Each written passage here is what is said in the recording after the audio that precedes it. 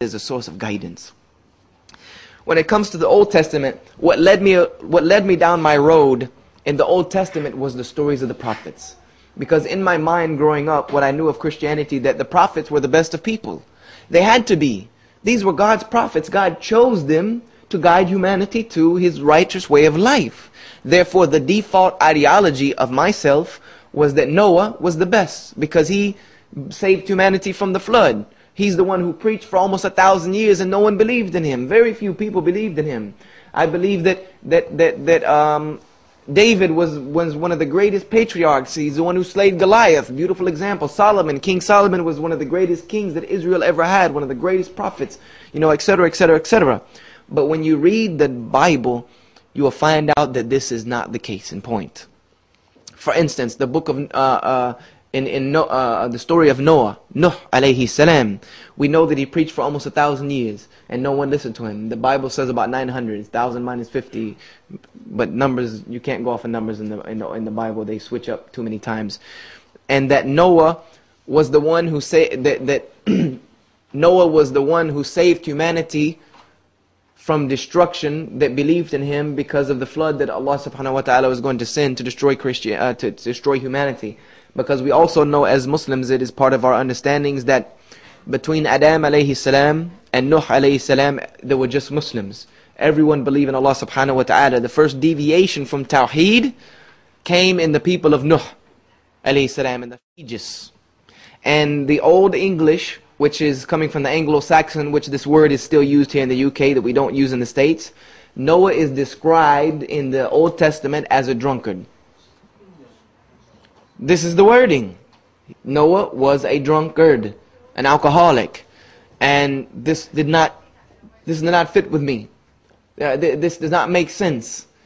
That Noah was a drunkard. And a lot of the reference points, I have them all here in my notes, but these studies I've done the past 10 years, but this is also homework that I want you to do. And a lot of times I won't even give Christians my reference point. And I'll tell you why. I'll tell them the story and tell them that it exists in their Bible, but I make them go find it. They'll be like, well, you can't tell us the reference point? I'm like, no, you can find it. It's there. Make them go find it for themselves, because what you read with your own two eyes is always better than what you hear with your own two ears. So, this is part of my telling you the understanding the psychology, rather than just quoting and quoting and quoting. Because if I quote, then they go and quote from me, now their isnad is destroyed. You see what I'm saying? There's a Muslim in the middle and he's not credible. But when they read for themselves, they become their own isnad. They become their own chain of narration. And that's what I want you to do. Don't take it from me. I'm nobody. I'm definitely nobody.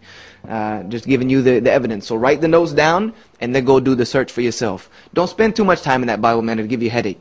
But you can look for these stories. Noah was considered a drunkard, an alcoholic. And now, to me, this is a problem. How can God's prophet be an alcoholic? And actually what I said to myself, kind of funny, kind of jokingly, was I said to myself, because I've seen the effects of alcoholism on someone very close to me in my life. Destroyed someone very near and dear to me. And I know that now as a student of psychology focusing on mental illnesses, that alcoholism is a mental illness. It is a mental disease and defect. Not legally, because you put yourself into that. So legally you cannot write it off as a mental illness. You can't get what they say benefits for mental illness because you did it to yourself. But it is a mental defect. And it is a mental addiction. And it is something that keeps one from having a normal productive life in society. And actually alcoholism leads to a lot of the major ills of the world. Alcoholism leads to cancer. Leads to liver failure. It leads to many physical ailments.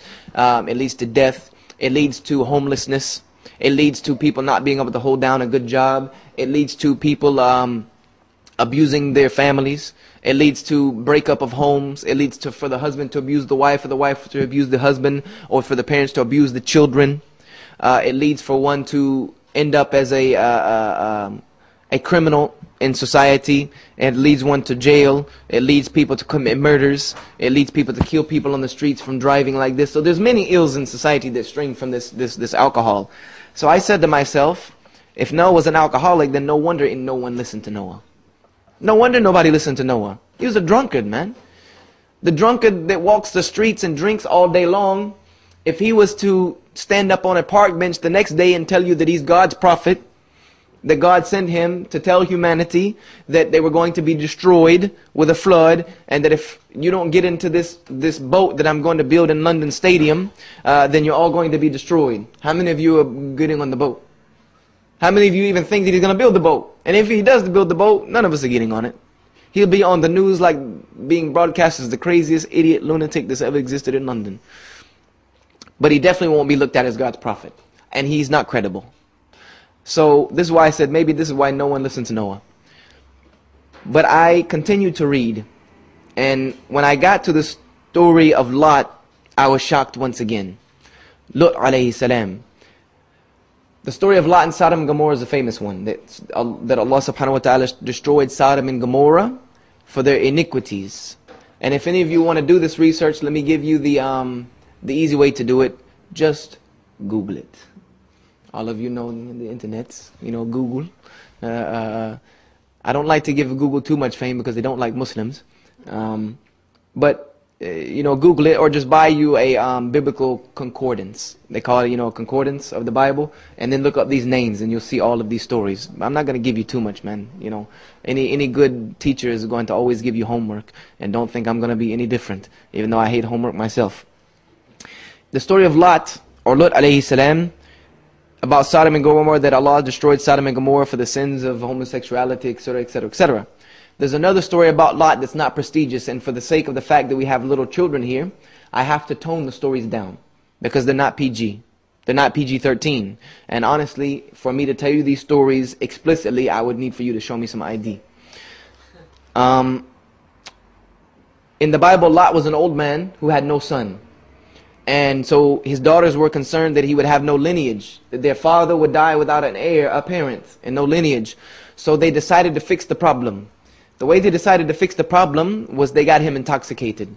And the oldest daughter slept with him. And so she could become pregnant by him.